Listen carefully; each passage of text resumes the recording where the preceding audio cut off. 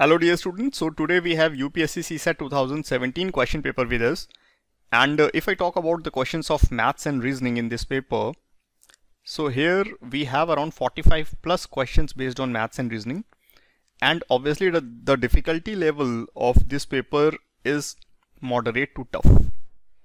This paper is not easy paper, right? Because here I have seen the questions. The questions are more from number system, right? And such questions are there where you have to think a lot, and sometimes you have to make cases, and in this paper we have long puzzles, right? So this paper is not at all easy. This paper was moderate to tough, right? But yes, this time the CSAT was qualifying only, so around 33% questions can be searched out. But yes, still I will say for this paper some preparation was needed, right? If you are going without any preparation, then it is really difficult for you to find those 33% question. Around 27 questions you need to solve in this paper just to qualify, but it is really difficult to find those 27 questions, because obviously if you have to solve 27 questions, then obviously you will plan around 40 questions, right? I mean, you will think about around 40 questions to solve, because you want yourself to be in the safer side, right? So that's why I will say to find those 40 questions in this paper was really difficult inside the examination hall, right? Because at that time there is a pressure, and when you're sitting at your home, then it is okay to say that this paper is moderate, or this paper is like 40 questions are easily found out, right? But this is not so during the examination. Fine. So now let's start with the question. I'll show you the questions also.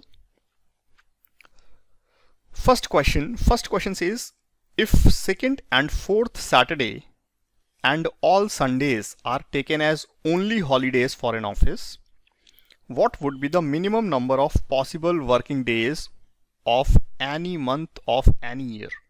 See everyone, minimum working days, right? They are asking about minimum working days. So we will think about minimum number of days in a month. So minimum number of days in a month is in February, right? And there are 28 days. Why I have taken 28? I'm not taking a leap year because they are saying any year, right?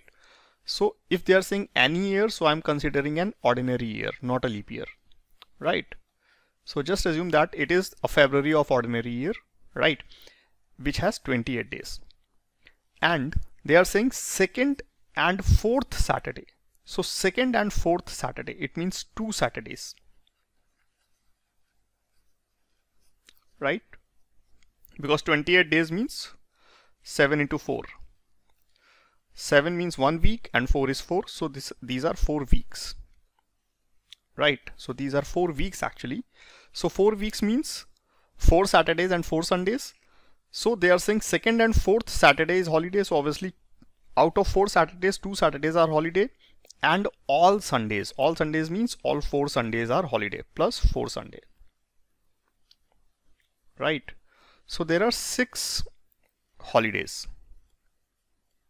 Fine. There are 6 holidays. So total 28 days are there. Out of that 6 are holidays. So how many working days are there? 22 working days we have, right? So total we have 22 working days.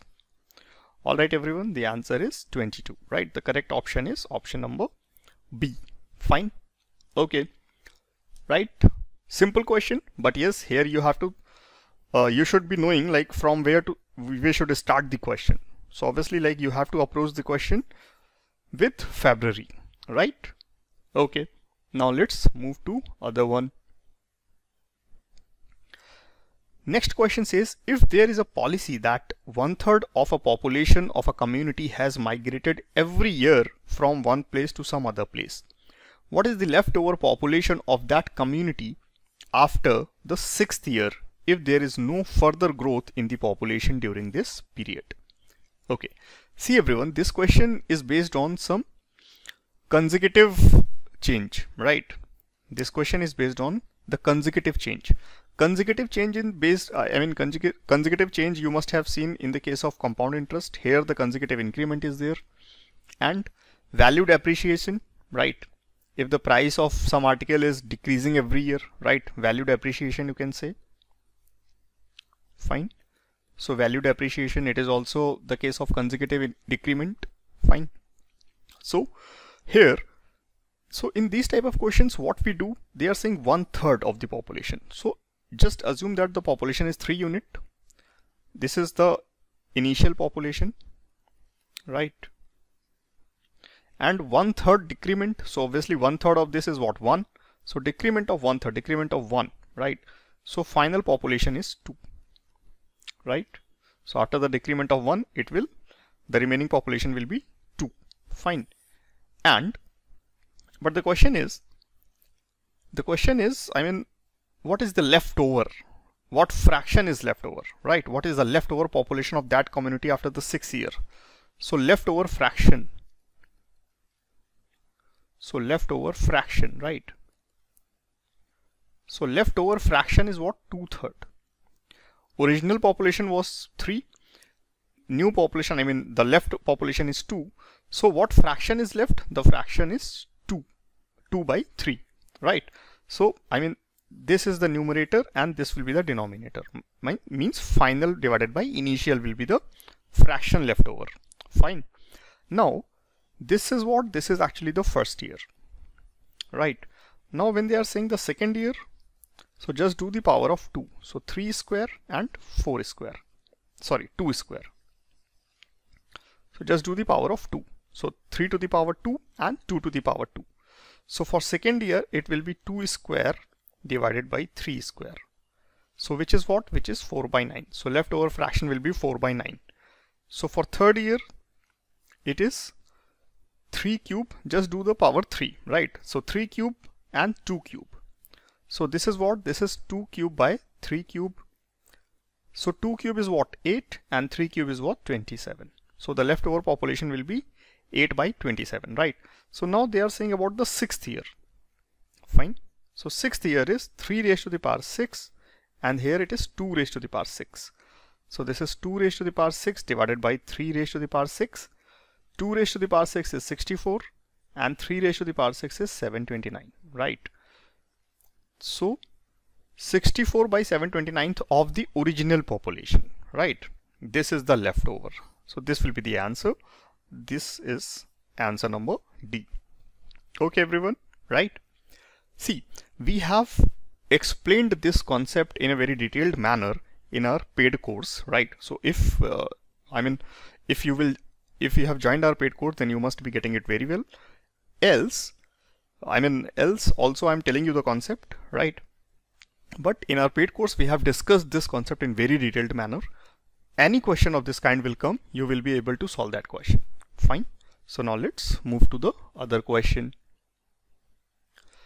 Next question says 4 tests, physics, chemistry, maths and biology are to be conducted on 4 consecutive days, not necessarily in the same order. The physics test is held before the test which is conducted after biology. Okay. Chemistry is conducted exactly after 2 tests are held. Okay, fine. So there are 4 tests, right? They are PCMB, I'm writing it, physics, chemistry, maths and biology, right? So they are saying chemistry test is conducted exactly after 2 tests. Okay, so let's say this is test number 1, this is test number 2, this is test number 3 and this is test number 4. So here third test will be chemistry. Fine. And after that they are saying the physics test is held before the test which is conducted after biology, right? So after biology, biology can't be the last, and physics test is held before, so obviously physics can't be the last, right? The question is which is the last test is held. So obviously physics can't be the last, biology can't be the last, so what is the last test? Mathematics will be the last test, right everyone? The answer is mathematics. Clear? Okay, it's a simple question. You have to read the data carefully and you will find the answer. No problem, right? Okay, fine. Now let's move to the other one. Next question is saying the sum of the income of A and B is more than that of C and D taken together. Okay, so A plus B is more than C plus D taken together.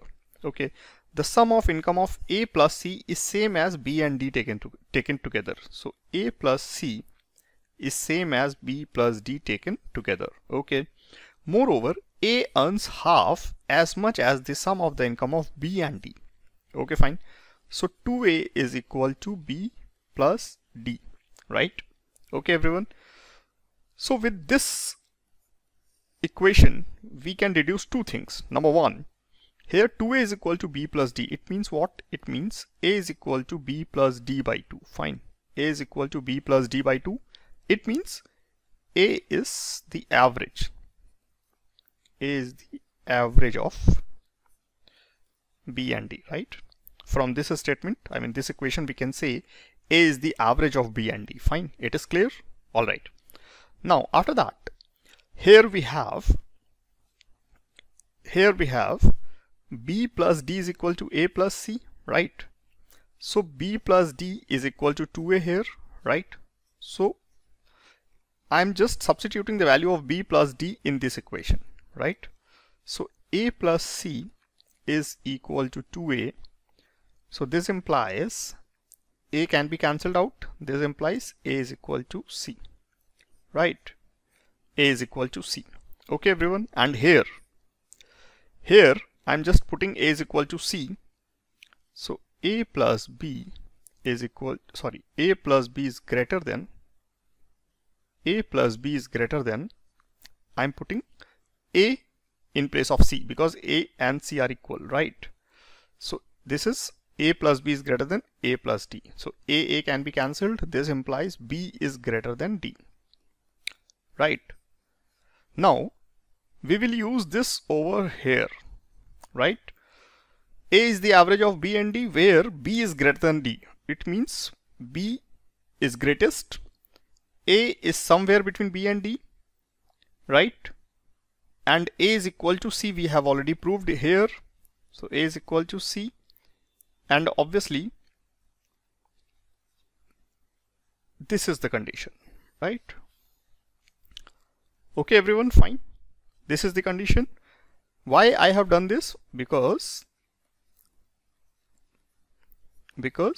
A is the average of B and D, so obviously A will be lying exactly between B and D.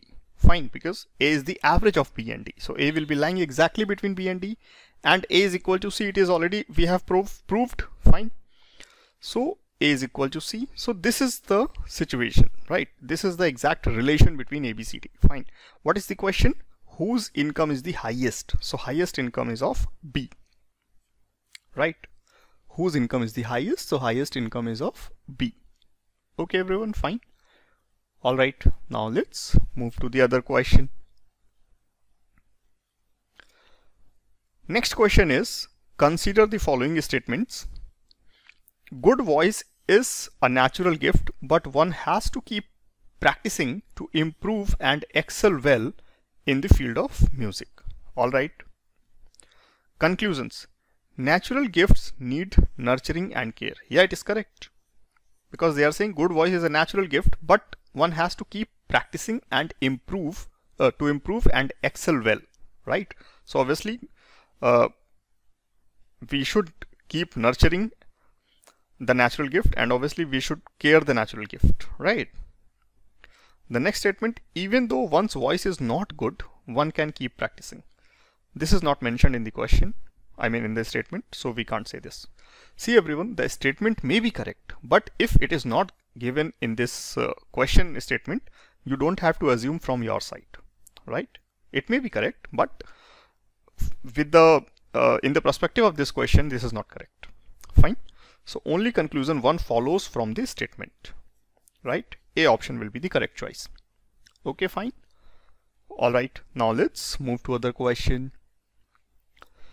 Next question is, there are three pillars X, Y, Z of different heights. Three spiders A, B, C start to climb on these pillars simultaneously. In one chance, A climb on X by 6 centimeter but slips down by 1 centimeter. Okay. So in one chance, A climbs up by 6 and slips down by 5. So this is effectively A is climbing 5 centimeter, right? Now B and C, right? So, and A is climbing on X, B is climbing on Y, and C is climbing on Z. And what about B? B climbs up by 7 and slips down by 3, so effectively 4 centimeter. And C climbs up by 6.5 but slips down by 2, so this is 4.5, right? 4.5 centimeter. All right. Now after that, if each of them requires 40 chances to reach the top of the pillar, what is the height of the shortest pillar? See everyone, if each of them will require 40 chances, right? So you know what will happen? In 39 chances, they will be climbing up and slipping down. But in 40th chances,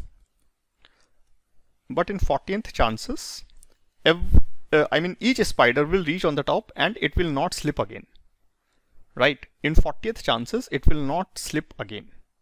I mean, after 40th climbing, it will not slip again. Fine. So obviously, till 39 climbs, till 39 chances, every spider will be climbing 39 into, first spider will be climbing 39 into 5, second equal to 39 into 4, and third will be 39 into 4.5, right? Okay. And what about 40th chance? So 40th chance will be what? We just had to add the positive thing. This is 6, and here it is 7, and here it is 6.5, right? We need to find the shortest distance, shortest height. I'm writing it here, right? So shortest, 39 into 4, here 39 into 5, obviously 39 into 4.5, so obviously this value will be the shortest, right? Because this is 39 into 4, right? So 39 into 4 is what? 39 into 4 is 156. 156 plus 7, this is 163 centimeter, right? Okay everyone, this is 163 centimeter. Fine. So correct option is option number B. Friends, this type of question, this type of questions we have done, many questions of this type we have done in our paid course, because this is a type of question, and this type of question you can get anywhere. In time and work, this type of question is there. In pipes and system, this type of question is there, right?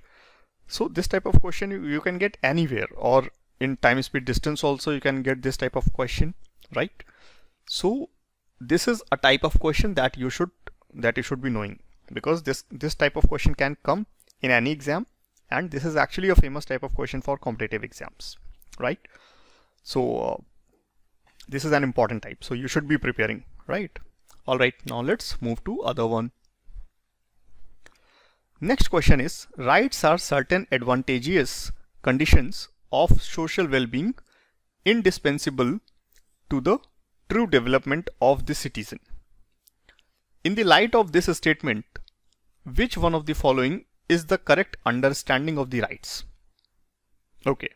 See everyone, rights are certain advantageous conditions of social well-being to the true development of the citizen. Social well-being indispensable to the true development of the citizen. So see everyone, rights are talking about what? Rights are talking about social well-being as well as the development of an individual, of citizen, right? So first statement is saying rights aim at individual good only. No, it is not correct. Rights aim at social good only. No, it is not correct. Rights aim at both individual and social good. Yeah, it is correct, right? Fine everyone.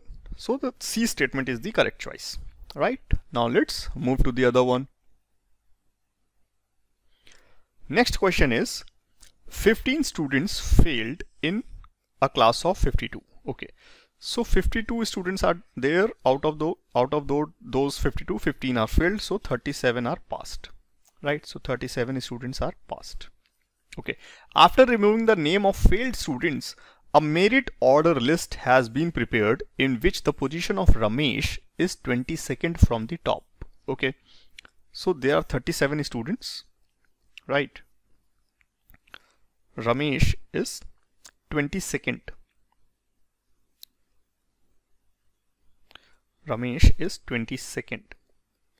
So it means 21 students are above Ramesh and 15 students are below Ramesh, right? Okay. What is his position from the bottom? Okay, so 15 students are already here, so 16th position will be of Ramesh if we consider it from the bottom, right?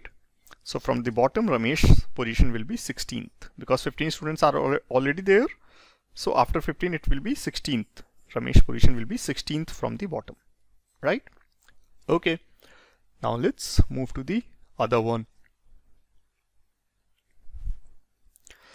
Next question is saying, consider the following. A plus B means A is the son of B. Okay. A minus B means A is the wife of B. Okay.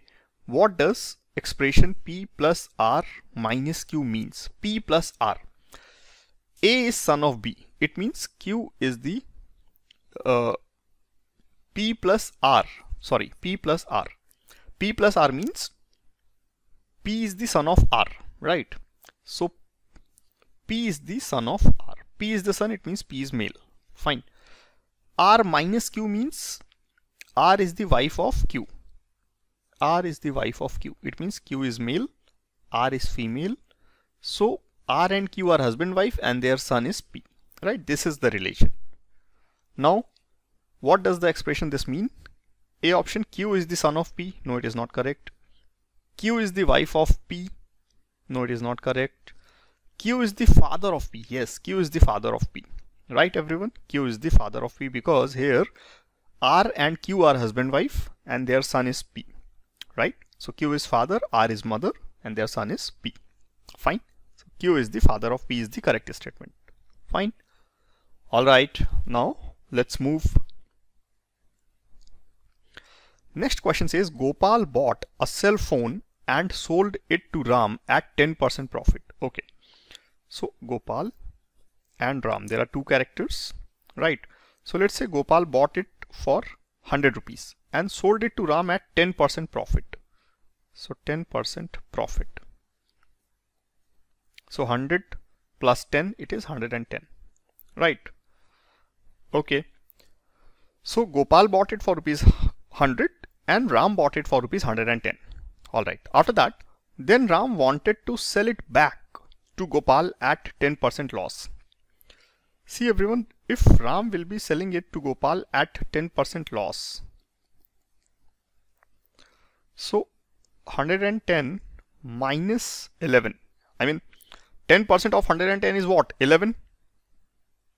So Ram will be selling it at 11 rupees less. It means he is selling it at 99 rupees, right everyone? Okay. After that, what will be Gopal's position if he agreed? Gopal's position if he agreed. Everyone, Gopal's position. Gopal made a profit of 10 rupees here and Gopal is making a profit of 1 rupee here. Right? Fine. Why? Because this is the product of 100 rupees and Gopal is buying it for 99 rupees. Right? So Gopal is saving 1 rupee here and Gopal has already made a profit of 10 rupee here. So actually Gopal is getting 10 plus 1, 11 rupees, right? Ideally Gopal's profit will be 11 rupees, right? But here options are neither gain nor loss. No, it is not correct. Loss of 1%, no. Gain of 1%, gain of 0.5%. See everyone, according to me, none of the option is correct. But in the examination, if I have to choose an option, I will choose gain of 1%. But I am again saying none of the answer is correct. Right? But if in the examination, if I have to choose, then I will choose gain of 1%. Fine? Because they are saying like this. They are talking about these two situations. Like Gopal has bought it for rupees 100 and now Gopal is buying it for rupees 99.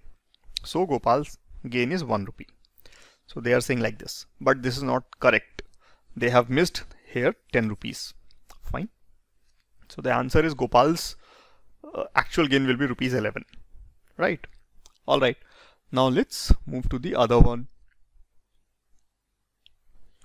Next question is, suppose the average weight of 9% is 50 kg. So weight of 9% is 50 kg. It means 9 into 50.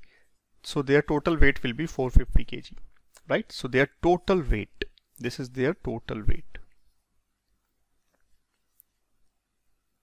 This is their total weight. Fine. The average weight of first 5% is 45 kg. So first 5%. So first 5% will be 45 kg. So 225 kg. So sum of the weightage of first 5% will be 225 kg. Whereas the average weight of last 5% is 55 kg. Okay. So last 5%. So sum of the weights of last 5% will be 275 kg. Fine. So just add them. Right? So this will be 500 kg. Okay. Why I have done this? I'm telling you. Everyone, there are, let's say there are 9 persons. 1, 2, 3, 4, 5, 6, 7, 8, 9. So when they are saying the first 5%, so it is like this. And when they are saying the last 5%, so it is like this. Right? So here the weight of fifth person is being calculated twice. The weight of fifth person is being calculated twice. So this is the sum of 500 kg, right? That we have calculated 500 kg. So in this 500 kg, the weight of fifth person has been calculated twice, right? So now, if we just subtract the overall average of 9 persons from this value, so what is the sum of the 9 people? Sum of the weights of 9 people is 450, right? So actually we are getting 50 kg. So weight of fifth person is 50 kg actually. Right everyone? Fine. Clear? So this is 50 kg. Alright. The answer is 50 kg. See, this question belongs to average topic, but here like the topic, the understanding of the topic is not that important. If you are able to think this question in that manner, which is actually required, right? Now let's move to other question. Next question says, in a group of 6 women, there are 4 tennis players, 4 postgraduates in sociology, 1 postgraduate in commerce, 3 bank employees, Vimla, Kamla. Okay, so first of all, we need to draw all 6 characters. Vimla, Kamla, Amala, Komala. Okay, so Amala, Komala and Nirmala, Shyamla. Okay, Nirmala, Shyamla. Nirmala and Shyamla, right? Okay. And now there, this thing, I mean occupations and all. So first is tennis player. Okay, so tennis player is TP. After that, PG in sociology. PG in sociology. Then PG in commerce. Okay, PG in commerce. Okay. Then bank employees. Bank employee. Okay, fine. Right. So this is the table. Now we need to fill their entries according to the given data. Right. Okay. So what the question is saying, I mean what the statements are given to us, 4 tennis player. Okay, so 4 tennis player, 4 postgraduate in sociology, 4 postgraduate in sociology, 4 tennis player, 4 postgraduate in sociology, 3 bank employee and 1 postgraduate in commerce. So 1 postgraduate in commerce and 3 bank employee. Right. So this is the thing. Fine everyone, right? All right. Now let's talk about the question. Next information is Vimla and Kamla are bank employees. Vimla and Kamla are bank employees. So Vimla and Kamla are bank employees. Okay, fine. While Amala and Komala are unemployed. So Amala and Komala are unemployed. Okay, fine. Komala and Nirmala are among the tennis player. Komala and Nirmala. Komala and Nirmala are among the tennis player. Okay, fine.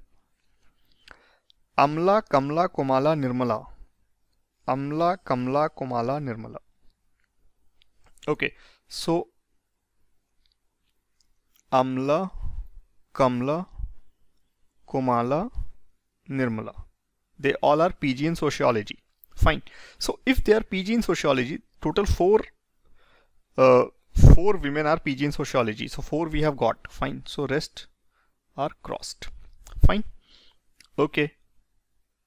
So Amala, Kamala, Kamla, Kumala and Nirmala are PG in sociology, of whom 2 are bank employed. Okay. Of whom 2 are bank employees. So see, Kamla is bank employee is fine, and Nirmala should be bank employee because Nirmala is PG in sociology, right? So Nirmala will be bank employee. Fine. So we have got 3 bank employees. Total 3 bank employees are there. So we have got 3 bank employees. So next will be crossed. Okay. If Shyamla is postgraduate in commerce, Shyamla is in commerce. So Shyamla, postgraduate in commerce, only one person is there. So, okay, fine. Right. Okay. Who among the following is both tennis player and bank employee? Tennis player and bank employee. So tennis player and bank employee is Nirmala. Right, everyone? Nirmala is tennis player and bank employee as well as PG in sociology. The answer is Nirmala. Right? Okay. Now let's move to the other question. Next question is saying P is equal to 40% of A plus 65% of B and Q is equal to 50% of A plus 50% of B, where A is greater than B. In this context, which of the following statement is correct?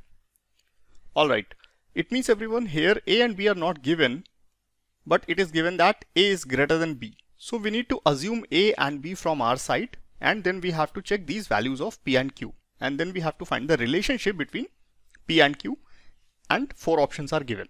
Fine. But here the values of A and B are not given, so obviously we need to assume it. So we can assume any value that we want, but we have to just take care of this condition. A is greater than B. So we just take case 1. Let A is equal to 30 and B is equal to 20. Right? So P is equal to what? P is 40% of A. 40% of 30. 40% of 30 is what? 12 plus 65% of B. 65% of 20. 65% of 20 is 13. So here P is equal to what? P is equal to 25. Okay. Now let's talk about Q. Q is equal to what? 50% of A plus 50% of B. 50% of 30 is 15 and 50% of 20 is 10. So here Q is equal to 25, right? So we can say P is equal to Q with these 2 values of A and B. Alright. Okay. Now let's consider another set of values of P and A and B. So let's say this time we are considering A as 100 and B as 20. So what is P? P is equal to 40% of A. So 40% of 100. 40% of 100 is 100 plus 65% of B. 65% of 20 is what? 13. So this time P is 53. Now let's talk about Q. So 50% of A. So 50% of 100, which is 50, plus 50% of B. 50% of 20 is 10. So this time Q is 60. So now what we are getting the relationship between P and Q. So this time P is less than Q, right? In case number 1, P is equal to Q, but in case number 2, P is less than Q, right? Now let's talk about the options. P is greater than Q, Q is greater than P, P is equal to Q. None of the above can be concluded certainly, right? See everyone, here none of the above can be concluded with certainty. The reason is it depends. The relationship between P and Q depends upon the values of A and B, right? And we are free to assume any values of of A and B. Okay. So obviously once we change the values of A and B, the relationship between A and B will be, relationship between P and Q will be changed. So here none of the conclusion can be drawn about the relationship of P and Q. Okay, option D is the right choice. Now let's move to the other question. Next question is saying a watch loses 2 minutes in 24 hours, while another watch gains 2 minutes in every 24 hours. At a particular instant, the two watches showed an identical time. Which of the following statement is correct if 24-hour clock is followed? Alright, see everyone, one watch is losing 2 minutes, another is gaining 2 minutes, right? So effectively 2 plus 2, 4 minutes difference is being created between the times of two watches in 24 hours. 4 minutes difference is being created in 24 hours, right? Clear? So 4 minutes is being created in 24 hours, or you can say 4 minutes difference is being created in one day, right? So 60 minutes difference is being created. 60 minutes, why I am writing it 60 minutes? Because it is 1 hour. So 1 hour difference is being created in 1 by 4 into 60. So this is 15 days, right? So 1 hour difference between these two watches is being created in 15 days, right? To show the correct time, question is asking which of the following statement is correct if 24 hours clock is followed, right? The question is, the statements are two watches show the identical time again, right? To show the identical time, actually, to show the identical time, they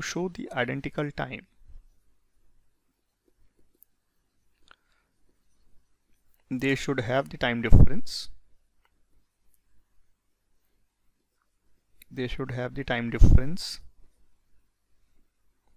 as 24 hours, right? Let's say if they have 24 hours difference, then obviously if one clock is showing 2 a.m. then another clock is also showing 2 a.m. Though it is a different story that the one clock is showing 2 a.m. of, let's say it is 5th June, and another clock will be showing 2 a.m. of 6th June, right? But both will be showing 2 a.m. only, right? So now we have to find in how many days the difference of 24 hours will be created between these two clocks. Fine. So the question is, we have already found 1 hour difference is being created in 15 days. So 24 hours difference is being created in how many days, right? So 24 into 15. Okay. So this is how many days? 24 into 15. So this will be 360 days, right? 360 days. The answer is 360 days. So after 360 days, they will be showing the correct time. The identical time again, right? So none of the above statement is correct, because the first is 30 days, second is 90 days, third is 120 days. But our answer is what? Our answer is 360 days, right? So after 360 days, they will be showing the correct time again, right? Alright, now let's move to the next one. Next question says, in a city, 12% of household earn less than 30,000 per year. 6% household earn more than 2 lakhs per year. 22% household earn more than 1 lakh per year, and 990 household earn between 30,000 and 1 lakh per year. How many household earn between 1 lakh and 2 lakhs per year? Alright, everyone, here ranges are given, right? So just draw the scale of 100%. Here let's say this 100% population.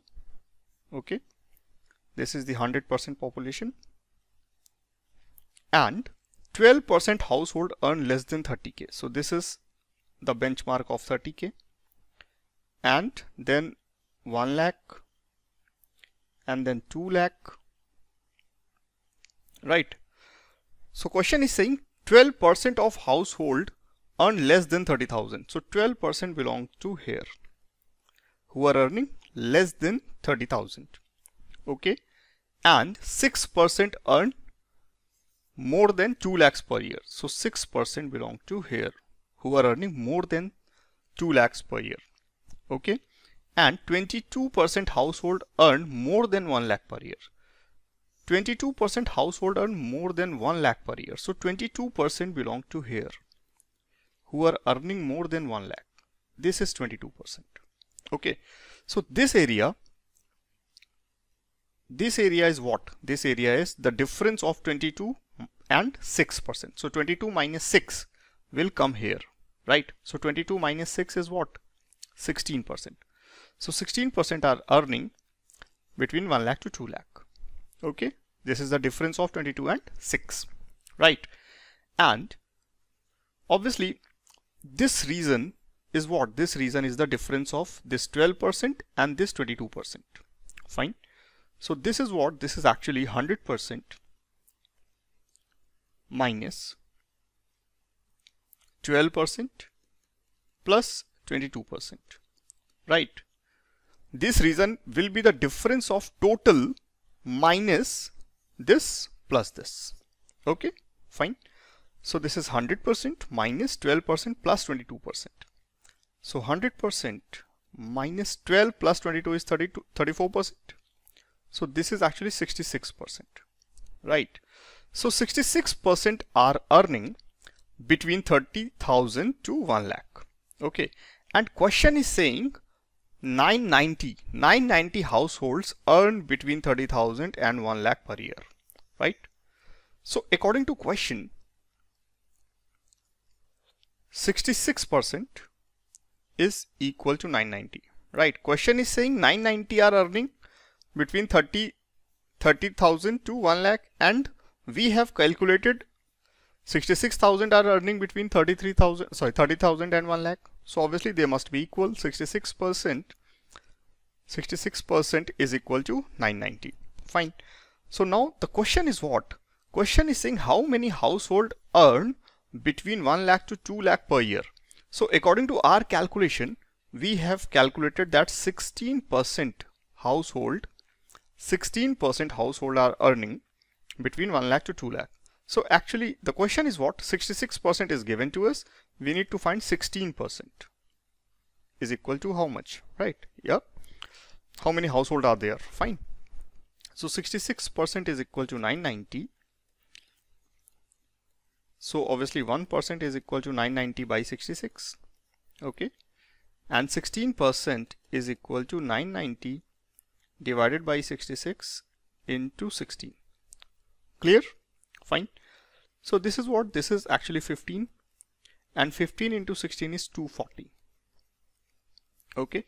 So 240 household are earning between 1 lakh to 2 lakh. Option B is the right choice. Fine.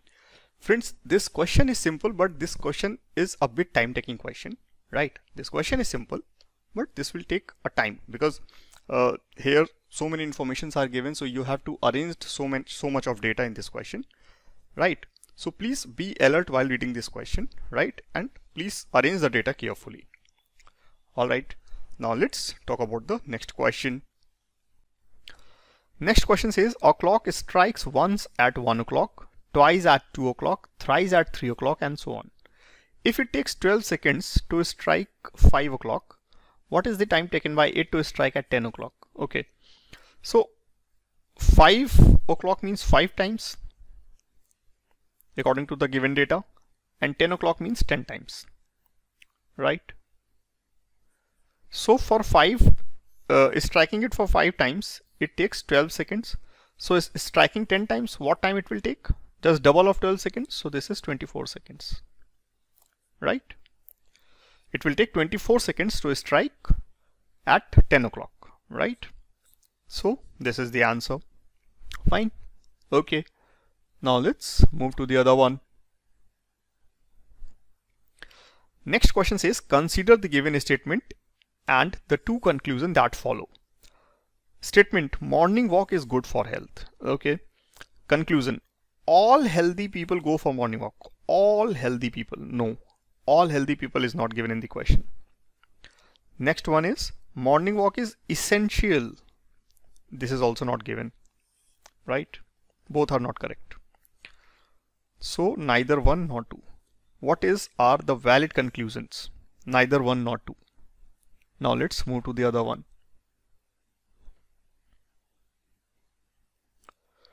Next question is, there are 13 two-digit consecutive odd numbers. If 39 is the mean of first 5 such numbers, see everyone, 39 is the mean of first 5 such number and they are consecutive odd natural numbers, right? This concept we have explained very well in our average topic, which is available in our paid course.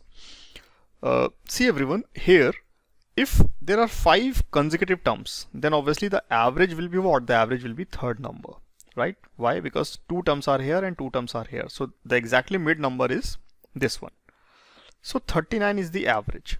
So 2 numbers here and 2 numbers here will be there. So 39 to backward side will be 35 and 37, and 2 after that is 41 and 43, right?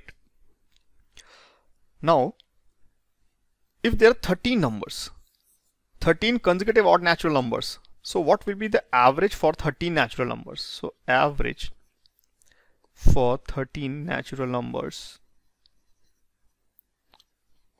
will be seventh number, right? If 13 numbers are written, I'm writing the 13 numbers 1, 2, 3, 4, 5, 6, 7, 8, 9, 10, 11, 12 and 13, right? So 6 number we are removing from here and 6 numbers we are removing from here. So exactly middle will be the 7th one, right? So 7th number will be the average of the 13 number, right? So here first, second, third, fourth and fifth. So 6th and 7th. Next 2 numbers we need to write. So next one is 45 and then 47. 47 will be the 7th term, right? So this is the average of all 13 natural numbers, all 13 consecutive odd natural numbers, right? So the answer is 47. This concept we have very well discussed in our this average topic, right, which is available in our paid course. So if you want to join that, you can join to understand this concept very well. And this concept is an important concept, and here you have to think logically all the time, right? There is no need to mug up the concept and there is no need to use heavy duty mathematics, right? Just thinking and you will get the solution. Now let's move to the other one. Next question is, 6 boys A, B, C, D, E, F play a game of cards. Each has a pack of 10 cards. F borrows 2 cards from A. Okay, fine. So here we have to solve this question step by step. A, B, C, D, E and F. So initially all have 10 cards. Okay, fine. F borrows 2 cards from A. It means -2 and +2. F is getting 2 cards from A. So obviously the number of A will be reduced by 2 and number of F will be increased by 2. Fine. Okay. So F borrows 2 cards from A and gives away 5 cards to C. Okay. F gives 5 cards to C. It means -5 and it is +5. Right. Who in turn gives 3 cards to B. Who in turn gives 3 cards to B. Okay. While B gives 6 to D. B gives 6 to D. Okay. Who passes 1 to E? Alright. So this is the final step. So 10 minus 2, it is 8. I'm talking about A, right? Final number. So this is 10 plus 10 minus 3, it is 7. Now this is 10 plus 2, which is 12. Now this is 15. This is 11. And this is what? 7. Right? Okay. Fine. So these are the final numbers, final number of cards with them. Right? And these are the initial number of cards with them. Okay. Alright, so now what is the question? Then the card possessed by D and E is equal to the number of card possessed by D and E. So D and E is D plus E, 15 plus 11, right? 15 plus 11 is what? 15 plus 11 is 26. So D and E combined they have 26 cards. Fine. Now B, C and F. B plus F they have 14, 7 plus 7 14, 14 and 12 is 26, right? So B, C, F combined they are having 26 cards. So the answer is B, C, F, right? B, C, F combined they have 26 cards. Okay, fine. Now let's move to the other one. Next question is, there is a milk sample with 50% water in it. 1/3 of this milk is added to the equal amount of pure milk. Okay, there is a milk sample with 50% water in it, right? So let's say there is 12 liters of milk which has 6 liter milk and 6 liter water, right? Okay, now they are saying 1/3 of this milk, 1/3 of this. So 1/3 of this, 1/3 of 12 is what? 4 liter, right? So 4 liter of this milk is added to the equal amount of pure milk. Okay, so 4 liter of this milk will be having 2 liter milk and 2 liter water. Why? Because it is having 50% milk and 50% water, right?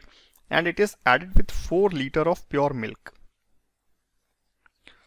This is milk and this is water, right? So 4 plus 4 total, now we have 8 liters of mixture, and in that 8 liter, 2 liter and 4 liter, 6 liter milk is there, right? And 2 liter of water will be there, right everyone? Fine. So in the resultant mixture, 2 liter water will be there out of 8 liter. What is the question? Then water in the new mixture will fall down 2. So this is 2 liter water out of 8 liter. So this is 1/4, right? So if we convert this value into percentage, we will have to multiply this by 100. So this is 25%, right? So we have 25% water concentration in the new mixture, right? So the answer is 25%. Fine. Simple one. Okay, you just have to follow the instruction of the questions. That's it, right? Okay, now let's move to the other one. Next question is, there are 4 horizontal and 4 vertical lines, parallel and equidistant to one another on a board. What is the maximum number of rectangles and squares that can be formed? See everyone, it has a direct formula, right? This topic is based on permutation and combination, total number of squares, right? So if m lines are intersecting the n lines, I mean m parallel lines are intersecting the n parallel lines, then the total number of rectangle will be mc2 into nc2, right? This is the direct formula which is being taught in permutation and combination, right? This we have discussed in our paid course. Again I'm saying, right? So this is 4c2 into 4c2. 4 parallel lines are intersecting the 4 parallel lines, right? So this is what? 4c2 will be 6. 6 into 6, this is 36, right? So the answer is 36. For this particular question, you should have to have some background of mathematics, or you should have the knowledge of permutation and combination. If you have studied this topic, then you can solve this question in the examination. Else, it will be difficult for you to solve this question in the examination, because you have to count so many, so many rectangles and squares, right? Now let's move to the other one. Next question is, a freight train left Delhi for Mumbai at an average speed of 40 km per hour. Okay. Delhi. And let's say here it is Mumbai. Right. So 40 km per hour. Okay. 2 hours later. Right. So I'm just drawing the scenario of 2 hours later. Right. So 2 hours later, the freight train will be 40 into 2, 80 kilometers away, right? Okay, so after 2 hours, the freight train will be covering 80 kilometers. Why? Because 40 kilometers in first hour and 40 kilometers in the second hour, right? So it is 80 kilometers away from Delhi. Fine. Okay, so freight train is moving towards Mumbai with the speed of 40 kilometers per hour, right? And following the freight train on a parallel track at an average speed of 60 kilometers per hour, express train. An express train left Delhi for Mumbai. Okay, so after 2 hours, an express train left Delhi for Mumbai at 60 kilometers per hour. Express train. Okay, right. Now what is the question? How far from Delhi would the express train meet the freight train? Meet the freight train means what? Freight train, I mean express train has to catch the freight train actually, right? Okay. To catch the freight train,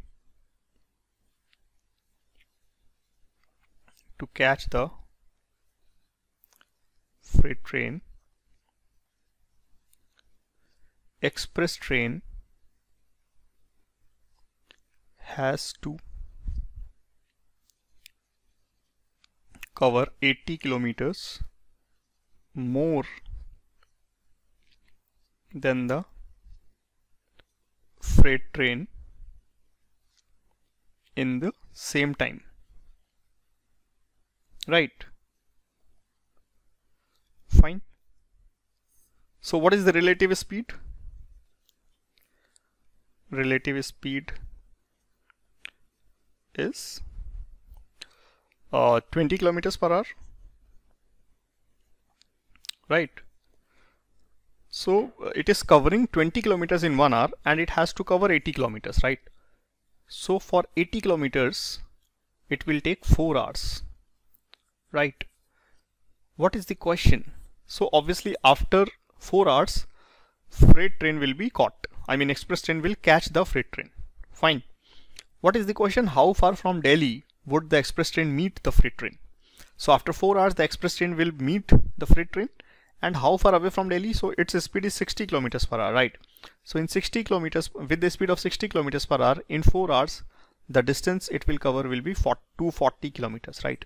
So 240 kilometers from New Delhi, the express train will catch the freight train, right everyone? Fine. Okay, right? Obviously in 4 hours, the distance it will cover by 240 kilometers, and after 4 hours, it will catch. I mean, in 4 hours, it will catch the freight train. So the distance it will covered will be equal to the required distance. Fine. Okay. Now let's move to the other one. Next question is saying, in a test, Randhir obtained more marks than the total marks obtained by Kunal and Debu. Randhir obtained more marks than the total marks obtained by Kunal and Debu.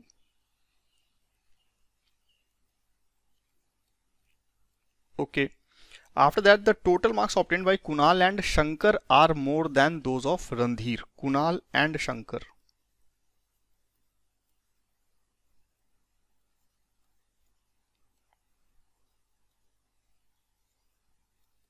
All right.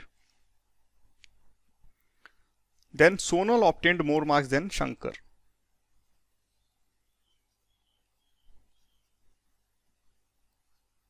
Okay. Then Neha obtained more marks than Randhir. Neha obtained more marks than Randhir. Who amongst them obtained the highest marks? See everyone, here we have so many characters and we don't have any comparison here. Let's say we don't have any comparison between Sonal and Neha, right? We can't compare these two characters, right? And similarly, we can't compare Shankar and Randhir also, right? Because Shankar, the marks of Shankar included with the marks of Kunal are increasing with the marks of Randhir, right?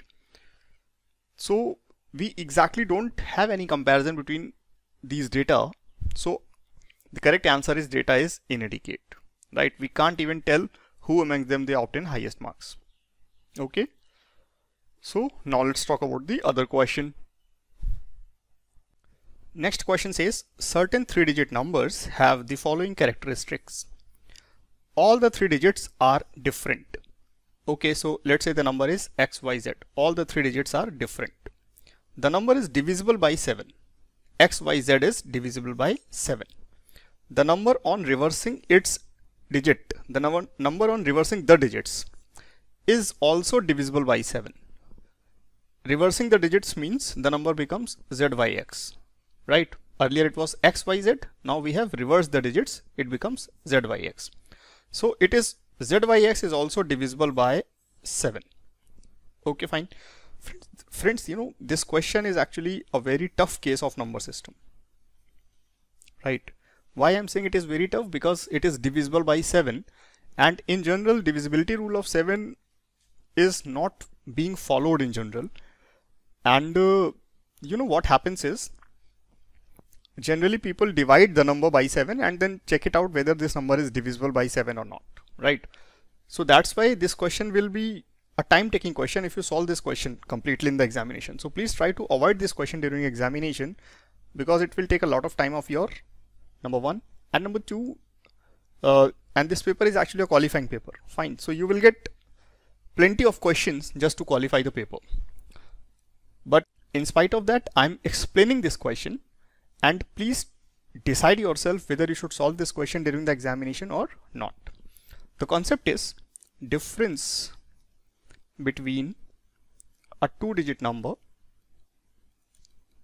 difference between a three-digit number a three-digit number XYZ and its reverse. Reverse means when we are reversing the digits, right?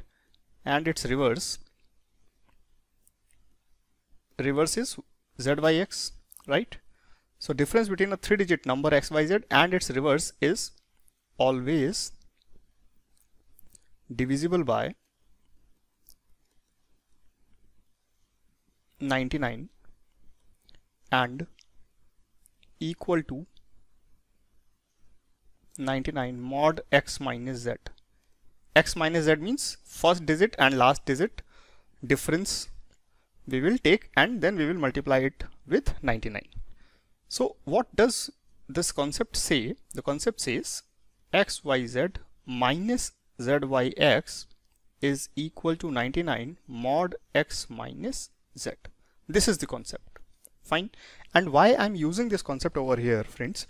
Because XYZ is a multiple of 7 and ZYX is a multiple of 7, then their difference will obviously be a multiple of 7, right? I repeat, here XYZ is a multiple of 7 and ZYX will also be the multiple of 7, then their difference will obviously be a multiple of 7, right?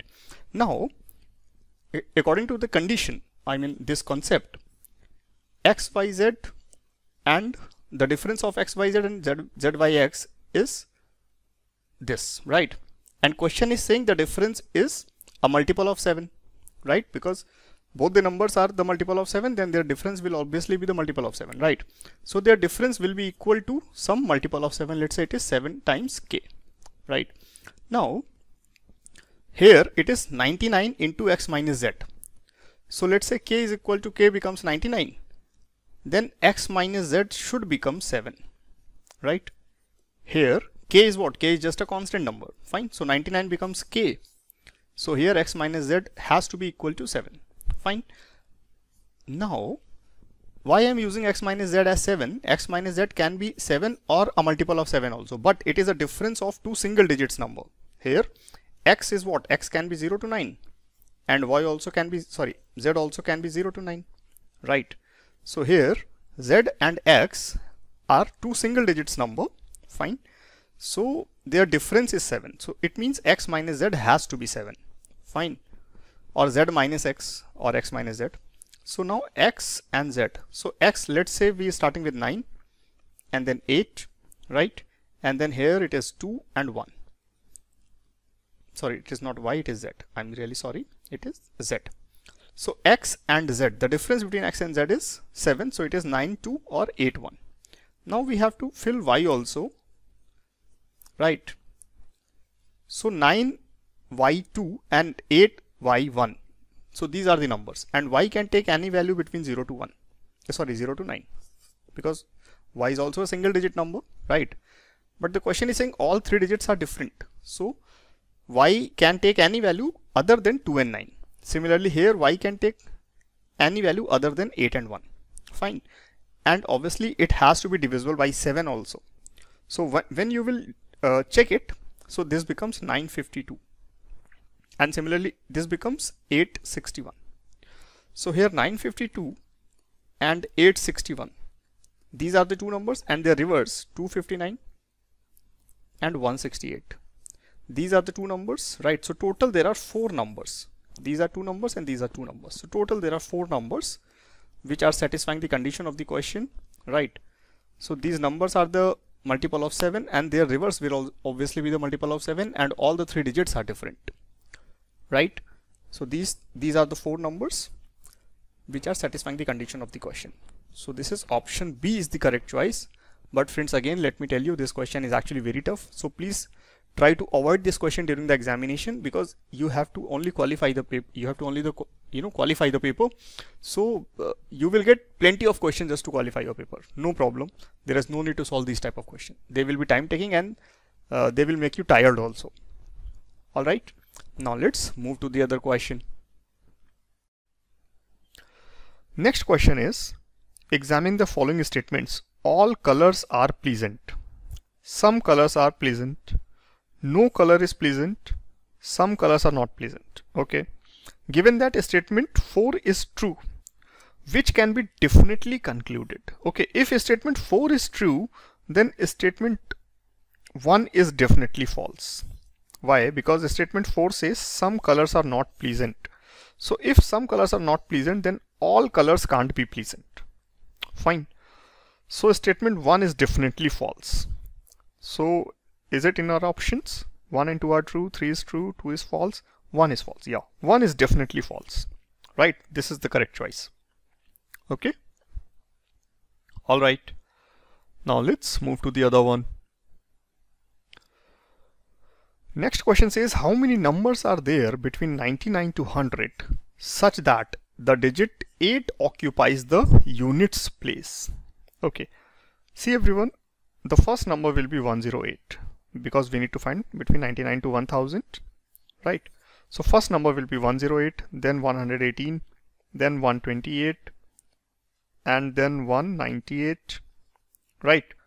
So these are 10 numbers, right? Similarly, 208 to 298, again we will be having 10 numbers, right?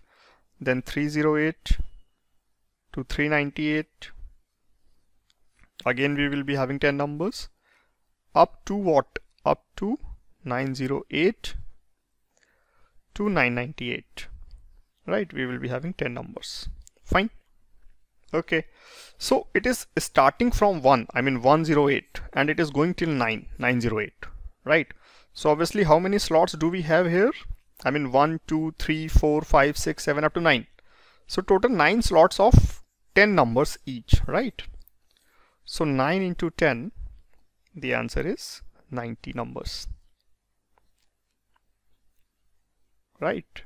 The answer is 90 such numbers are there. The correct answer is 90. C option will be the right choice. Okay, fine. Now let's move to the other one. Next question says, if for a sample data mean is less than median is less than mode, then the distribution is. Okay, see everyone, this is the question which is based on statistics, right? But if you don't know, please don't solve this question, right? Don't worry. If you don't know, please don't solve. So this is mean, this is median, and this is mode, right? So actually this is what, this is skewed to the left. The correct answer is skewed to the left, but you can leave this question if you don't have the background of statistics, right? No problem, right? Next question says, the age of Mr. X last year was the square of a number and it would be the cube of a number next year. What is the least number of years he must wait for his age to become a cube of a number again? Alright, see everyone, cube of a number, right? So what are the cubes of the number? 1 cube is 1, 2 cube is 8, 3 cube is 27, 4 cube is 64, 5 cube is 125, 6 cube is 216. 216 I'm not considering because it is the age of a person, right? So I'm just considering it till 125, right? So next year the age will be a perfect cube, right? So present age. And last year, so present age is 0, so this case also can't be considered. So present age is 7 and last year it was 6. Present age is 26 and last year it was 25. Present age is 63 and last year it was 62. Present age is 124 and last year it was 123. See, everybody, we have got 4 cases, right? The question is saying the age of Mr. X last year was the square of a number and next year it will be a cube of a number. So square of the number. So here 25 is the perfect square and 27 is the perfect cube. So it means his present age is 26 years. Last year it was perfect square and next year it will be perfect cube, right? So his age is actually 26 years, right? So what is the least number of years he must wait for his age to become the cube of a number again? So currently he is 26 and next cube is coming at 64, right? So currently he is 26 and he has to wait till he becomes 64 years of age, right? So obviously this is what? This is 38 years he has to wait, right? 38 years he has to wait for his age to become a cube again, right? Alright, now let's move to the other one. Next question is P works thrice as fast as Q, whereas P and Q can work 4 times as fast as R. If P, Q are together work on a job, in what ratio they share their earnings? Okay, see everyone, they share their earnings. They share their earnings in the ratio of their efficiencies. The ratio of their efficiencies, right? So question is saying P works thrice. Just go through options and please go through options. I should recommend for this type of questions, go through options, don't solve them completely, right? So first option, this is P, this is Q and this is R, right? So first option, question is saying P works thrice as fast as Q. So here P is to Q is 3:1. So P is working as thrice as fast as Q. Fine. P and Q work together 4 times as R. So P plus Q becomes 4 and 4:1. So yeah, it is correct. So here first option is the right choice, right? Okay. So 3:1 is their efficiency ratio. So obviously they will share the money in this ratio only. 3:1, right? So this is the correct answer. Now let's move to the other question. Next question is saying consider the following relationships among the members of a family of 6 persons A, B, C, D, E and F. The number of males is equal to that of females. See everyone, there are 6 persons, 3 are males and 3 are females. Why? Because they are saying the number of male equals to the number of females, right? So 3 are males and 3 are females in the family. So from first statement we can draw this conclusion. Now second statement, A and E are sons of F. Okay, so A and E are sons of F. So A is son, right? And E is also son. So A is male and E is also male. M means male. Fine. So A and E are male. Gender of F is not known. D is the mother of 2, 1 boy and 1 girl. Okay. D is the mother. Fine. B is the son of A. Again, one more son. B is the son of, so B is male, right? See everyone, we have got 3 males now. Now all the 3 will be females, rest. So F is female, right? Here F is female. Okay, there is only one married couple in the family at present. Okay, so there is only one married couple in this family at present. So D is the mother of 2, 1 boy and 1 girl. So obviously D is married to A. D is female. D is married to A and one boy is A and one girl will be what? One girl will be C. C will be female, right? Okay, fine. Now, question is, which one of the following inferences can be drawn from the above? A, B, C are females? No. A is the husband of D. A is the husband of D. Yeah, it is correct. E and F are children of D. No. D is the daughter of F. No. Correct answer is option number B, right? A is the husband of D. Fine. Okay. Now let's move to the other one. Next question is, a bag contains 20 balls. 8 balls are green, 7 are white, 5 are red. What is the minimum number of balls that must be picked from the bag blindfolded to be assured of picking at least one ball of each color? Fine. See everyone, in these type of question, always start with the highest, right? So 8 plus 7 and just come to the least and just pick one piece from the least one, right? So here are the balls, so one ball from the least one, right? So this will be the answer. 8 plus 7 plus 1, so this is 16 balls if we pick. So obviously we will be considering, we will be, so it will be like assured that we have at least one ball of each color, right? Okay, so in this type of question, just start with the highest, the maximum number, then the second maximum number, and then the third maximum number, and then come to the lowest, and just pick one ball from the least number of balls. That's it. You will get the answer, right? The answer is 16 balls. Fine. Correct answer is option number B. Fine. Now let's move to the other one. Next question is saying, if 2 boys and 2 girls are to be arranged in a row so that the girls are not next to each other. This question is saying girls are not together, right? Girls are not together. Okay. Question is, how many possible arrangements are there? Okay, girls are not together, we need to find. So what we can do is, we can find the total number of arrangements. Total arrangements. And we can subtract girls together from that case. So this will give you what? Girls are not together. Right? This will give you girls are not together. Okay everyone. Now total number of arrangements. See, there are 4 characters. Boy, 2 boys and 2 girls. So let's say this is boy 1, boy 2 and girl 1, girl 2. There are 4 characters, right? So they can be arranged in how many ways? They can be arranged in factorial 4 ways. So total number of ways are factorial 4. Okay. Now they are saying girls are together. So girls are together. So just assume that both the girls as one character. So let's say this is B1, B2, and just put them in a box G1 and G2.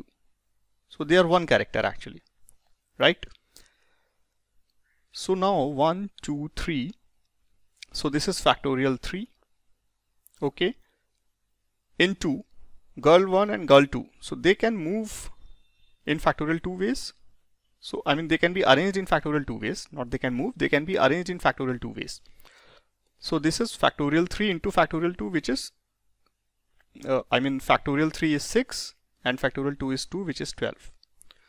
So this is factorial 3 into factorial 2, right?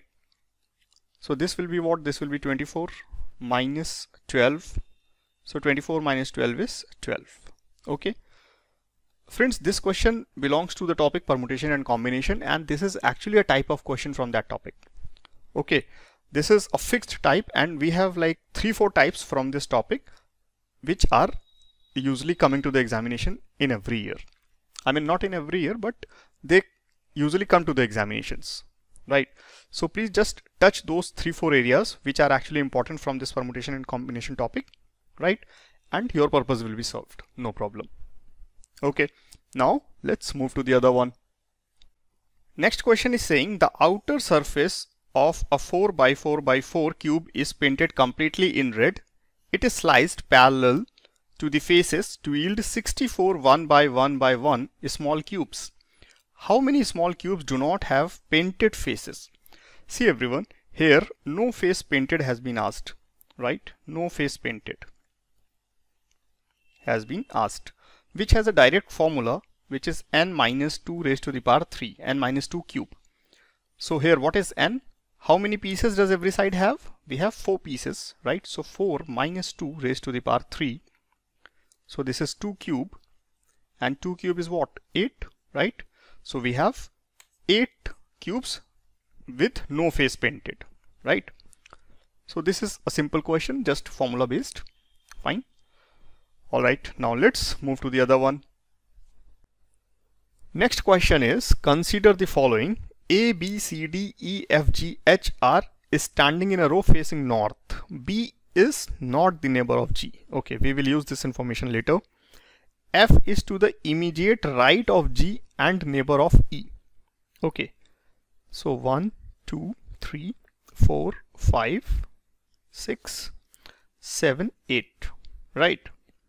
We don't know who is sitting where, but F is standing immediate right to the G and neighbor of E.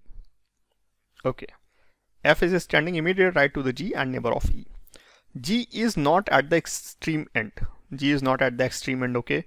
A is 6th to the left of E. Okay, fine.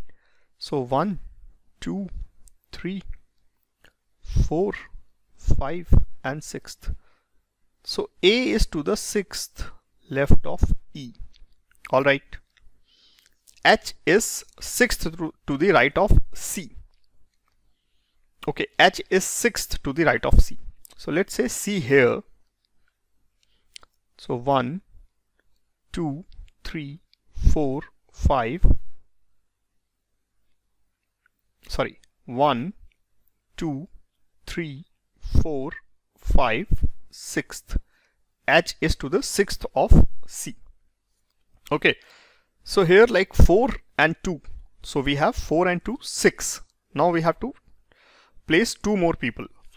So first statement says B is not the neighbor of G. B is not the neighbor of G. It means B is coming here, right? So obviously D is left. So D is coming here. So this is A, C, B, D, G, F, E, H. Which of the following is correct in respect to the above? Okay. So first is C is to the immediate left of A. No, C is to the right of A. D is to the immediate neighbor of B and F. D is the immediate neighbor of B and F. No, it is not correct. G is to the immediate right of G. G is to the immediate right of D. Yes, it is correct. G is immediate right of D. It is correct. G is immediate right of D. Okay. A and D are extreme ends. No, it is not correct. Right. So third one is the correct choice. Okay, everyone. Third one is the correct choice. Now let's move to the other question. Next question is, in a certain code, 256 means red color chalk. See everyone, 256 and then 589 means green color flower. So 5 is common between these two, 256 and 589. 5 is common, and here red color chalk and green color flower. So color is the common, right? So it means 5 is representing color. Okay, right. I repeat, 256 means red color chalk, 589 means green color chalk, green color flower. So 5 is the common between these two, and here color is the common between these two, right? So 5 is representing color. Okay, then 256 and then 254. So here 2 is now common. Red and chalk, white color chalk, red color chalk and white color chalk. Fine. So color we have already decided. Now chalk is left, right? So 2 is representing chalk. Okay, so 2 is representing chalk. Fine. Okay, the digit that indicates white. White is what? 4. See this statement, 254, white color chalk, right?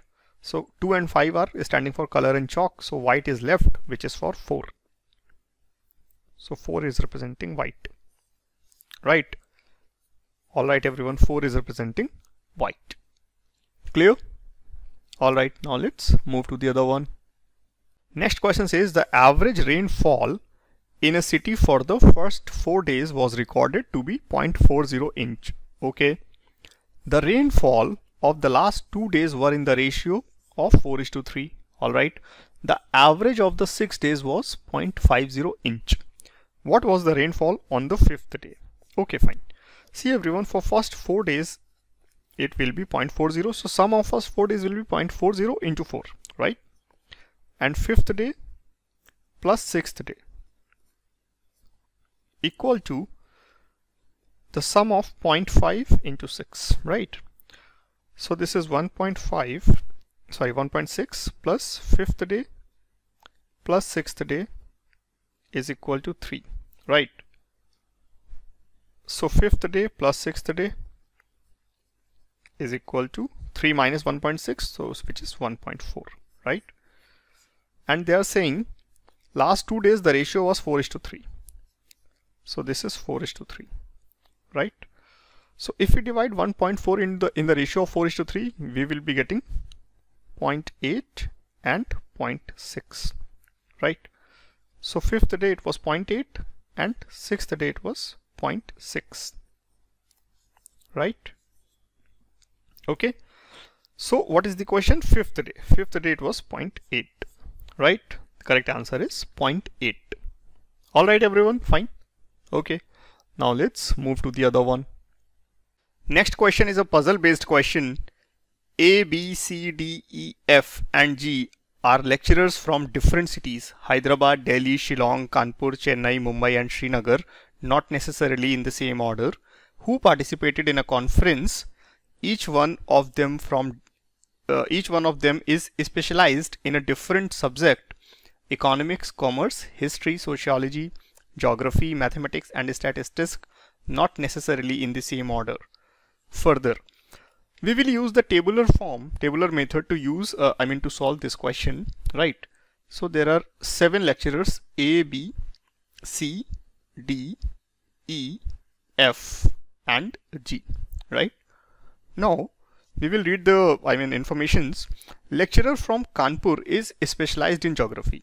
Okay, we will use this later. Lecturer D is from Shillong. Information 2 says D is from Shillong. Okay, so D is from Shillong. All right. Lecturer C is from Delhi and is specialized in sociology. All right. C is from Delhi and is specialized in sociology. All right. After that, B is specialized neither in history nor mathematics. Okay, fine. So B is neither history nor mathematics. All right. A, next information, 5th, A, who is specialized in economics. A, who is specialized in economics, does not belong to Hyderabad. Okay, fine. So A does not belong to Hyderabad. F, lecturer F, who is specialized in commerce, belongs to Srinagar. F belongs to Srinagar and he is specialized in commerce. All right. Okay. After that, G, lecturer G, who is specialized in stats, belongs to Chennai. G belongs to Chennai and is the faculty of stats, right? All right. So now we are left with 3 subjects: history, mathematics and geography, right? So B is not the specialized of history and maths, so he is the specialized of geography, right? Geography. And first information says lecturer from Kanpur is specialized in geography, so he must be from Kanpur. All right. Now we are left with 2 cities, Hyderabad and Mumbai. So A is not from Hyderabad, it means A is from Mumbai, right? And E is from Hyderabad, right? and we are left with two subjects, history and maths. So regarding history and maths, we don't have any information in this question. So history and maths, we are not sure, right? So this is the table that we have made out of the given data, right? So now let's come to the question. Question 1 says, who is specialized in geography? So obviously B from Kanpur is specialized in geography. A option is the correct choice, right? Okay, now let's move to the other question. To which city does the lecturer specialized in economics belong? Economics faculty belong to which city? Economics faculty belongs to Mumbai. A, right? Economics specialist belongs to Mumbai, right? A. B option is the correct choice, right? Now third, who of the following belongs to Hyderabad? Okay, so Hyderabad, just come to the table. Hyderabad, E belongs to Hyderabad, right everyone? E belongs to Hyderabad. Okay, so E belongs to Hyderabad. B option is the correct choice. E belongs to Hyderabad, right? All right. So though it is a lengthy puzzle, but it is an easy puzzle because so many things are given over here. So we just have to adjust the given data. We just have to set the given data in the correct format and the puzzle will be cracked, right? Now let's move to the other question. Next question says, in a school there are 5 teachers, A, B, C, D, E. A, B teach Hindi.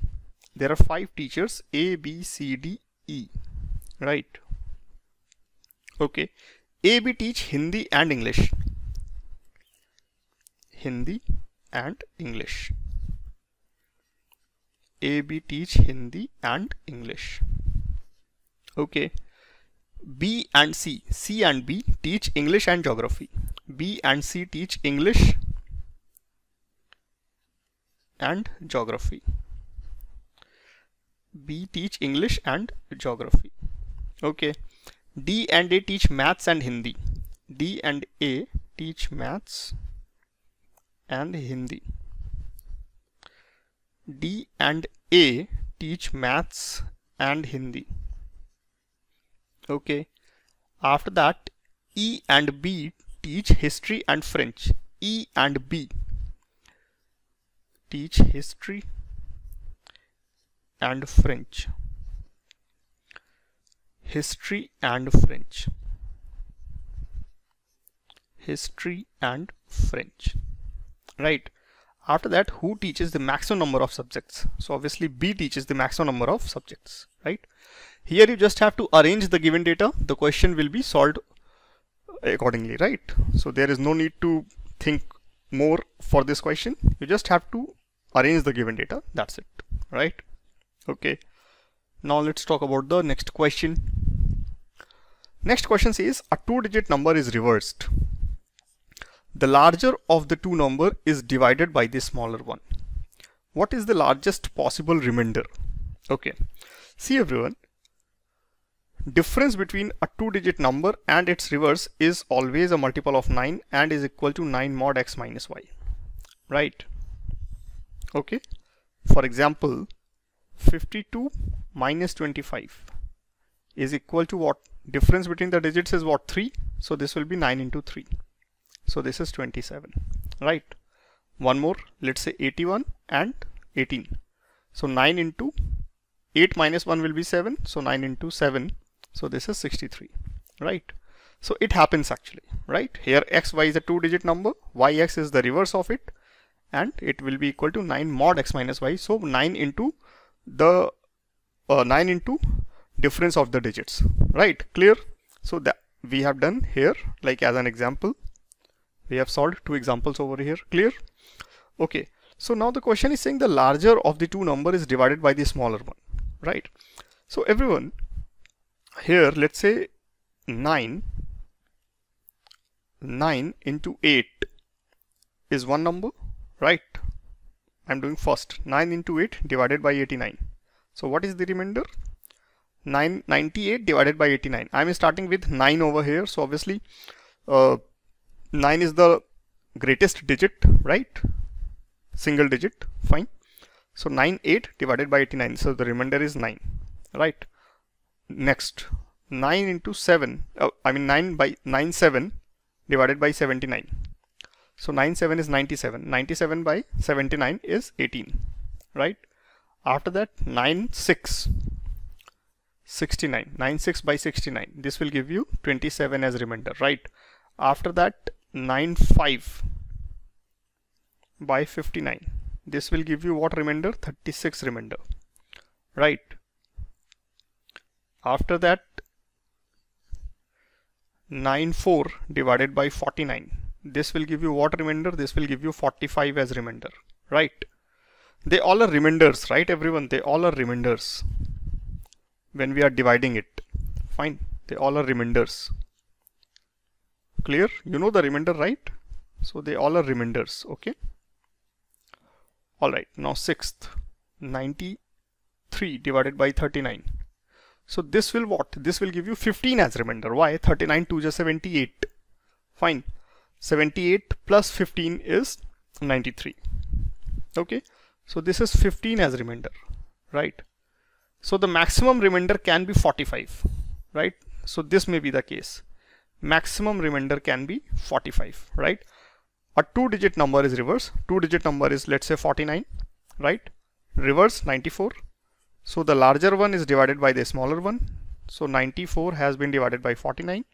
So maximum remainder can be 45 in this case, right? This is the question, right everyone? The answer is D option is the correct choice. Fine. This is again, let me tell you the type of question, and obviously from 2017 onwards, these type of questions are coming in CSAT every year, right? Every year CSAT is asking these type of questions now, right? Now let's move to the other question. The next question is, the monthly incomes X and Y are in the ratio 4:3. Incomes.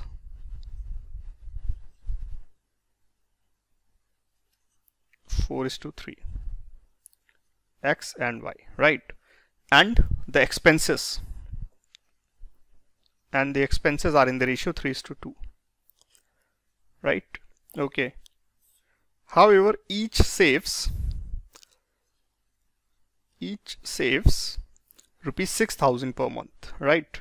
See everyone, here the difference is 1, right? Here the difference is 1, and here also the difference is 1. Fine. So saving is what?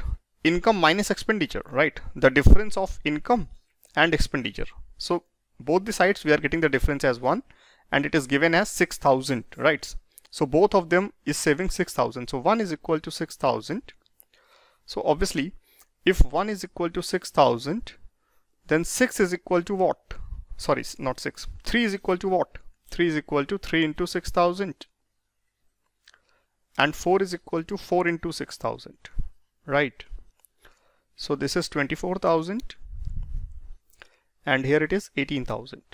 Right, everyone? Fine.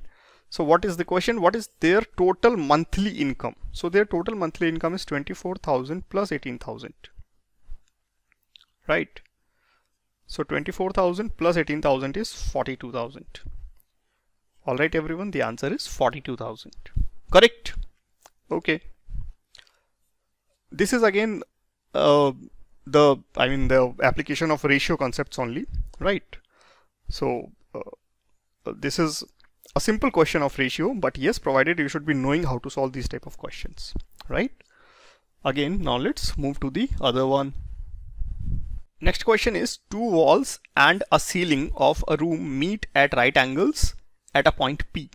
A fly is in the air 1 meter from one wall, 8 meter from other wall, and 9 meter from point P. Okay, everyone, we all know this situation that two walls and one ceiling, they always meet at 90 degree, right? You can imagine your room, or you can just observe your room carefully, you will get the situation, right? So two walls and one ceiling, they always meet at 90 degree, right? And obviously they form a situation of cuboid, right? If you just take one point P from outside, it will be a situation of cuboid, right? Let's say this is point P. Here two walls and one ceiling is meeting, right? Okay, and here it is your fly, right? Here it is your fly. Okay, so the situation is your fly is in the air is 1 meter from one wall, 8 meter from the other wall. So this is, let's say 8, this is, let's say 1, right? And 9 meter from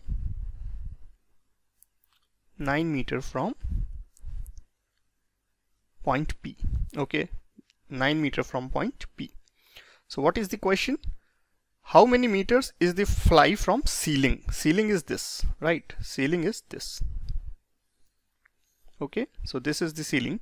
So question is, how many meters is the fly from ceiling, right? So now we need to find this x. Okay, so diagonal of the cuboid is what? Diagonal of cuboid is what? So this is given as 9 in the question, right? Because the fly is 9 meter away from the point P. So this is 9, and this is what? 8 square plus 1 square plus x square, right? Okay, so 9 is equal to 8 square is what? 8 square is 64, 1 is 1, x square is x, right? So on squaring both the sides, we are getting 81 is equal to 65 plus x square, right? So x square is equal to what? X square is equal to 16. This implies x is equal to 4 meters, right everyone? X is equal to 4 meter. Fine. This is an easy question, provided you should be very much comfortable with the formula of mensuration and you should be able to imagine the question, right? But yes, otherwise this will become a difficult question for you, and if you don't know the formula, then please leave this question in the examination, right?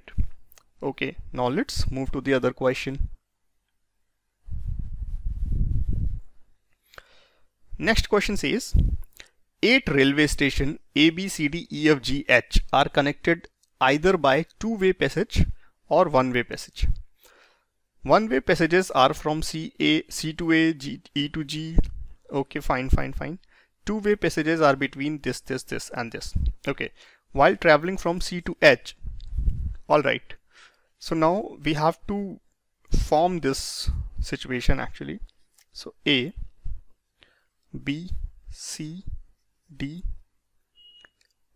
E, F, G and H. Why I have done like this? Because there are 8 stations, so I just want if they have some interconnectivity kind of thing and all, right? Now first of all we will be trying the one-way passage. So one-way passages are from C to A. C to A. Okay, so C to A, this is a one-way kind of thing. Now E to G. E to G, it is one way. Okay, fine. E to G, it is one way. B to F. B to F, it is one way, right? D to H. Okay, D to H, it is one way. G to C. G to C, it is one way. Okay. E to C. E to C, again it is one way. Okay. And H to G. H to G. H to G, it is one way. Okay, fine. Two-way passages are between A, E. A to E. Okay. So this is A to E. It is two-way. G and B. Okay, G and B, it is two-way. Okay. G and B, it is two-way. F and D. F and D, it is two-way. Okay, fine. F and D, it is two-way. E and D. E and D, it is two-way. Okay, fine. Right. So this is a web kind of situation, right? Now let's go to the questions. While traveling from C to H, which one of the following station must be passed through? C to H. Okay, everyone. C to H, the possible route is C, A, E D H, right? I repeat, C A E D H. Fine. C A E D H. Fine. C to E, the possible, C to E, this is the route. Fine. So what is the question? While traveling from C to H, which one of the following station must be passed through? So A, E, D must be passed through. So what is the option?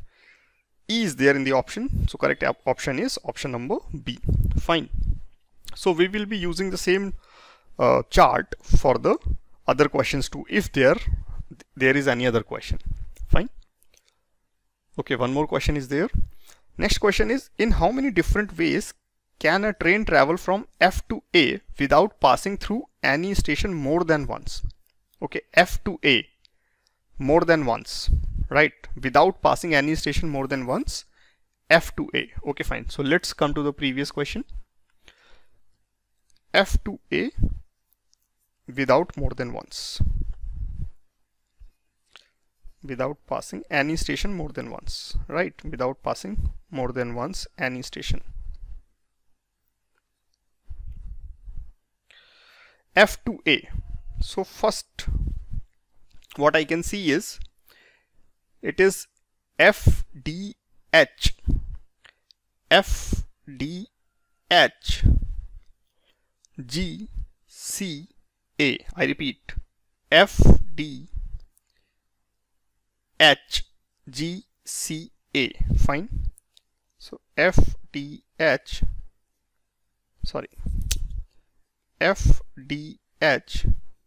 GCA, right? Okay. After that, next route is FDECA. What I can see, FDECA. I repeat, FDECA. Fine. FDECA. Fine. So third route will be, then FDEA also it can happen. FDEA, because E to A they are connected two-way passages. FDEA. So FDEA can also happen, right? Another one route is also there, FDEGCA. FDEGCA. Fine. FDEGCA.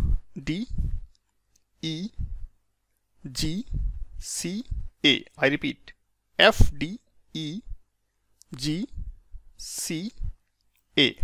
right? So there are four routes are possible without using any other route more than once, right? So F to A, there are four routes. What are the options? 1, 2, 3, 4. The correct answer is four options, right? Okay. Now let's talk about the next question. Oh, the next question is also clubbed in the given data. The question is saying, if the route G to C is closed, G and C is closed. Okay, G and C is what? G and C is one way, right? Okay. So if the route G and C is closed, which of the following stations need not to be passed through traveling H to C? Okay. Let's move to the previous question only. G and C. G and C is closed. Okay, G and C is closed. Right. We need to move H to C. Right. This is the third question. So G and C is closed. Right. We need to move H to C. Okay, fine. H, G, B, F, D, E, C. Right, everyone? Wait. Let me write it. H, G, B, F, D, E, C. Right. H, G, B, H, G, B, F, D, E, C, right? Okay, fine. So what was the question? Question was H to C. Which of the station need not to be passed through while traveling from H to C? Okay, just wait. Let me write the route over here. it was HGB FDEC, right? HGB FDEC, right? This was the route. Okay, so the question is, if the route between G and C is closed, which of the following stations need not to be passed through while traveling from H to C? Okay, so we are moving through E. Yes, we are moving through E. We are moving through D. Yes, we are moving through D. We are moving through B also. We are not using A, right? So here we are not going through A option, I mean A route. Fine. Okay, so the correct answer is C option. See everyone, this question is also not very easy question, right? Here you have to first draw the diagram and then you have to find, and obviously the options are sometimes very close. Like suppose that, I mean in the routes, in the last question where we are getting 4 routes, options are 1, 2, 3, 4, all options are there, right? So this question is a risky one. Fine. So friends, that's why I have said earlier in the beginning of the paper, this question paper was not at all easy, right? This question paper was, I mean, I will put this 2017 question paper in the category of tough papers of CSAT, right? Okay, now let's move to other question. Next question says, there are certain 2-digit numbers. If the difference between the number and the one obtained on reversing it is always 27. See everyone, 27 is the difference, right? So xy minus yx is equal to 27, and we know xy minus yx is equal to 9 mod x minus y, right? So mod x minus y is equal to what? It is equal to 3, right? So difference between x and y will be 3. So let's say it is 4 and 1. So this is 2, this is 3, this is 4, and this will be what? 5, 6, 7, 8, 9. So this is 4, 5 and 6, right? And here 30 can also be included. The reason is the reverse of 30 is 3. It won't be a 2-digit number, but 30 is satisfying the condition, right? Because 41, here the first number is 41, the second number is 52, third number is 63, fourth number is 74, fifth number is 85, sixth number is 96, and seventh number is 30. So there are 7 such numbers, right,